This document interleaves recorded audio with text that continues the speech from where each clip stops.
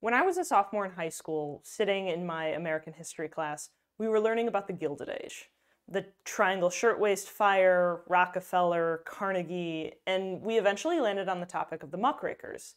Nellie Bly was one of the focuses. Bly, a perfectly sane woman, in 1887 had a doctor declare her insane in order to go undercover at a New York insane asylum. This operation exposed the grim horror and abuses on Blackwell Island and helped pave the way for female muckrakers and journalists in decades to come. Though during that same unit, we also discussed the work of Upton Sinclair and his dive into Chicago's meatpacking plants. The setup was pretty much the same as Bly's. Sinclair went undercover under false pretense, and when he got out, he wrote the expose The Jungle in 1906 on the horrid conditions that led to delivering bad meat to vulnerable families across America. Sinclair is bucketed with Bly as a muckraker, someone doing in-depth investigations and exposing industry bad practices to the public.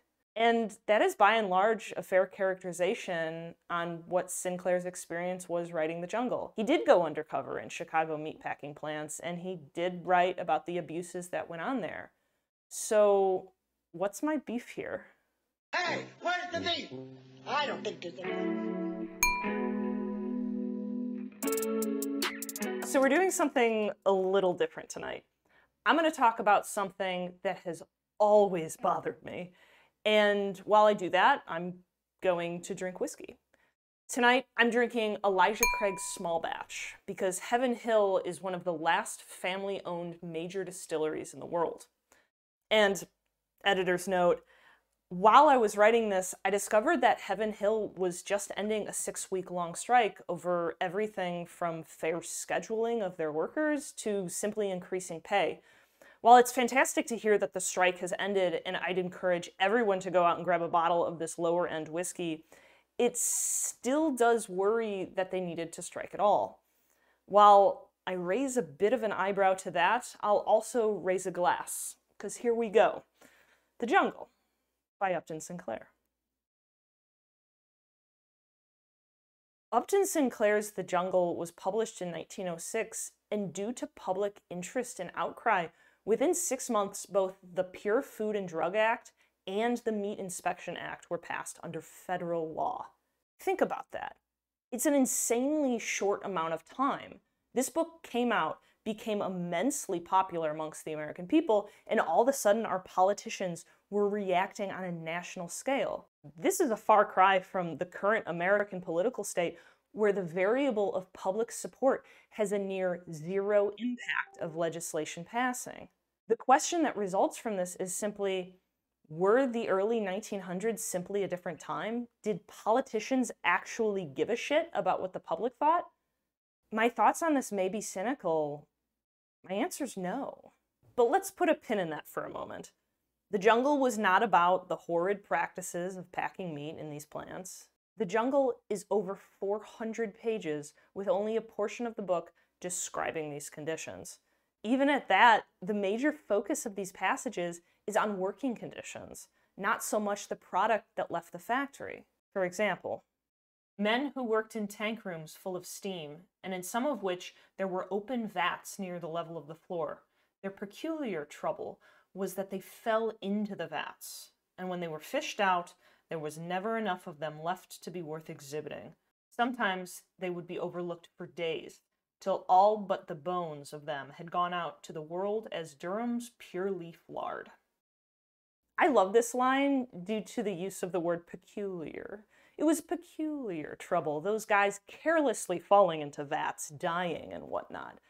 That description, while visceral and unnerving, didn't seem to do much in terms of describing the product at hand.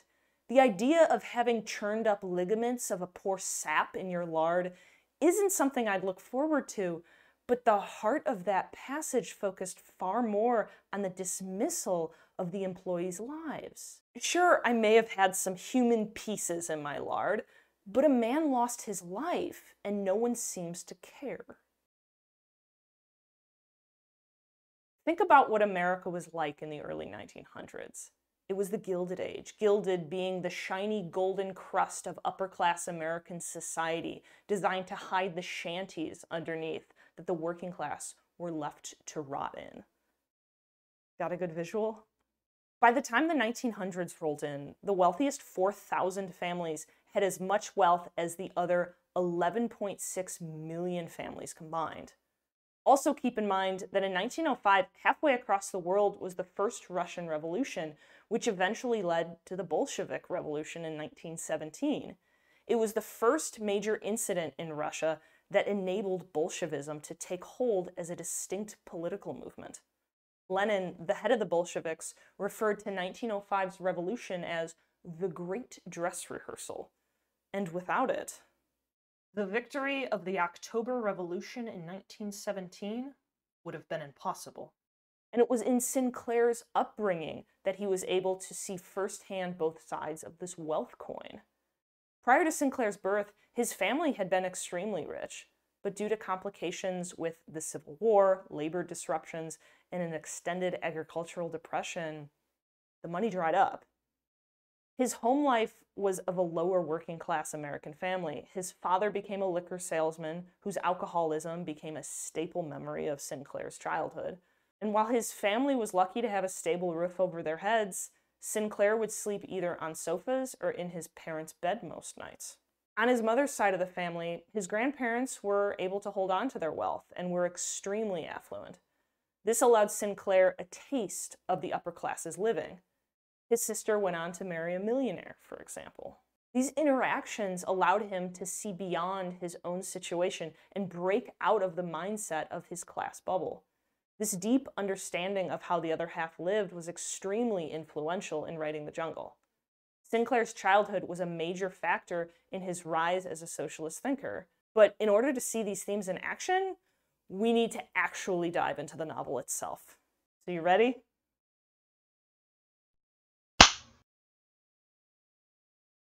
The novel opens during the marriage between two Lithuanian immigrants, Ona Lukasiate and our main character, Jurgis Rutkus. During the celebration, the book lays out the first class hierarchy of the novel, and more importantly, the powerlessness of the working class immigrant.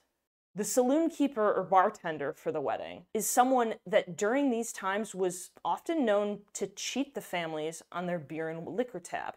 What they'd do is they'd claim that guests consumed far more than in actuality, or they just served swill compared to the higher quality offerings the family actually paid for. But immigrants quickly learned to not agitate these saloon keepers and to simply pay them what they asked. You might complain, but you would get nothing for your pains but a ruined evening. While, as for going to the law about it, you might as well go to heaven at once. The saloon keeper stood in with all the big politics men in the district, and when you had once found out what it meant to get in trouble with such people, you would know enough to pay what you were told to pay and shut up. So Jurgis had to pay. And in order to pay this tab, Jurgis promises his wife he'll work harder and earn the money needed. As Jurgis is an employed man, he's able to do just that, just as long as he's allowed to follow the strict rules of his job. If one of them be a minute late, he will be docked an hour's pay. And if he be many minutes late, he will be apt to find his brass check turned to the wall, which will send him out to join the hungry mob that waits every morning at the gates of the packing houses from 6 o'clock until nearly 8:30. Work or starve were the options during this time. But Jurgis, being an upstanding American immigrant, was going to work. The only thing it takes to live the American dream is a little hard work, right? Yeah, all right, let's get into this, boys. Jurgis's job, of course, was in one of Chicago's meatpacking plants. By chapter 3, the stories of the plant begin, and don't get me wrong, there's a lot of terrible imagery in these pages. From the yards with animals packed together to the unsanitary conditions throughout the factory. But the main focus hones in on both human and animal mistreatment. But this is Jurgis we're talking about. And besides all that, he's encouraged by his salary and his wife. Also that Ona's cousin Marija has a job painting can labels for $2 a day. and neither Ona nor Jurgis's children need to work. Jurgis and his extended family are able to purchase a home with $300 down and monthly payments of only $12. Because, like capitalism in America, all Jurgis has to do is work hard and success will follow. But unfortunately, there's an indication that something malicious is going on in the sale of the house, because the contract actually states that the sale, it's just a rental. The family quickly learns that the house is in terrible condition, and the $12 a month, psych, it's actually $20. And a single missed payment would result in eviction, and the 4 families that previously owned the home all missed that single payment and were thrown out. And that fear of eviction is almost immediately realized amongst the family. Once the horrid, unsanitary working conditions in the meat packing plant begin to make Jurgis sick, along with the lack of heat in the winter, Marisia's canning factory is shut down and Jurgis's hours get cut back. The family gets very quickly on that brink. But there is a bright spot, because this is what leads Jurgis's fight for unionization. That was the solution he saw as viable. Overall, while the first half of the book in large part focuses on the meatpacking plants, it's not to show the horrific conditions that caused bad meat to be shipped around America. It was to establish the life of a lower working class American. How impossible it was to get by as everything was stacked against you. There's an accusation against society here, but also of capitalism undermining what was supposed to be the American dream. Jurgis slowly becomes resigned to the feudal reality and falls into alcoholism. His wife passes away, and then his son accidentally drowns. His American dream is broken, and as a broken man, he goes to the nearest railway car and rides it into the country. It's here where, traveling from farm to farm, he's frequently fortunate enough to find hot meals and a barn to sleep in exchange for work. Jurgis states that he feels like his own master again. This section of the book is Jurgis's first break from capitalism, his first ounce of happiness since the wedding at the start of the novel, and most importantly, he can see that his hard work actually has results. Unfortunately, due to the lack of farm work in the winter, Jurgis is forced to return to Chicago and again works before breaking his arm, losing his job. Eventually finding work as a hog trimmer, but right before a union-organized strike breaks out, and he again loses his job. This event causes him to lose much of his faith in unionization as being the way out. Soon Jurgis discovers that Marisia has given in to the idea of prostitution and became addicted to morphine. At this point, Jurgis goes looking for answers. He finds a gathering of socialists and begins to educate himself. The novel ends here with the spirited gathering of socialists, which acts as Sinclair's rather on-the-nose call to action for the reader. And we shall organize them, we shall drill them, we shall marshal them for victory, we shall bear down the opposition, we shall sweep if before us, and Chicago will be ours, Chicago will be ours, Chicago will be ours. The Jungle was originally published in 1905 in a series of publications in the magazine An Appeal to Reason, which was a socialist magazine. The Jungle gained a significant popularity, but was still rejected by 5 publishers just months later. The publisher Doubleday came aboard, and by the end of February of 1906, 5,000 copies were published under the imprint of The Jungle Publishing Company, with the Socialist Party's symbol embossed on the cover. Upton Sinclair was a socialist his entire life. He was deeply influenced by the ideas of, it was some mid-1800s philosopher with his writings on the inequalities of economic classes. Who's that Pokemon? It's Pikachu! It's Clefairy! Yeah, this philosopher was Karl Marx. The entirety of The Jungle was an attempt at starting an economic uprising in America. In talking about the novel, Sinclair quipped, "I aimed at the public's heart, and by accident, I hit it in the stomach." But here's the question that I pose. Did he actually hit the public's stomach? Now, muckraking journalists for years had attempted to bring the extreme concerns of bad meat to the public's attention, but nothing had ever stuck prior. And yet within 4 months of The Jungle being published by Doubleday, the Pure Food and Drug Act was passed through Congress. 7 days later, the Federal Meat Inspection Act was also passed. Why was the legislation focused on meat when the struggles that Sinclair describes in the novel were painfully accurate to the working class American condition? There was a massive subset of Americans that saw themselves in Jurgis's shoes, just wanting to work hard and live a decent life, and yet failing to do so. One of Sinclair's most famous quotes approaches the reason. "It is difficult to get a man to understand something when his salary depends upon his not understanding it." The rich and powerful in the country saw a book that was becoming extremely powerful as it edged closer to the idea that the country needed an economic overhaul. President Theodore Roosevelt spoke of Sinclair as a crackpot due to the writer's socialist leanings.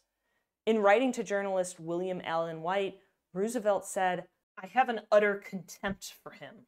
He is hysterical, unbalanced, and untruthful.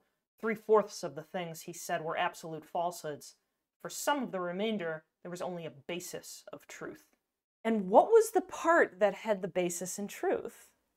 After reading The Jungle for himself, Roosevelt did agree with some of Sinclair's intended conclusions, writing, "Radical action must be taken to do away with the efforts of arrogant and selfish greed on the part of the capitalist." But then again, Roosevelt's job depended upon him not understanding this, or at least publicly so, because the action he took was to send labor commissioner and social worker Charles P. Neal to Chicago to investigate these meatpacking plants. Neal even testified before Congress, but chose to focus on the allegations on the public's stomach and not the overall structural critique that Sinclair intended to bring into the zeitgeist. In essence, Sinclair intended to start a conversation in America, a conversation about socialism. He wanted something similar to the first Russian Revolution. He didn't think labor laws, regulations, or unions would do any good. And when he finally reached an audience willing to listen to him and to listen to his cause, the machine kicked in. Politicians and federal officials stepped up to ensure Sinclair's actual message wasn't heard. Instead, they threw out a red herring, forcing the American taxpayers an estimated $30 million per year for inspections, and then packed it in. Everything else that this book was actually about was quietly swept under the rug. All right, so I think that's it for our first ever whiskey talk. This has been really fun. I hope to do this more with different topics, subjects. If you enjoyed this video, please like and subscribe. So, cheers.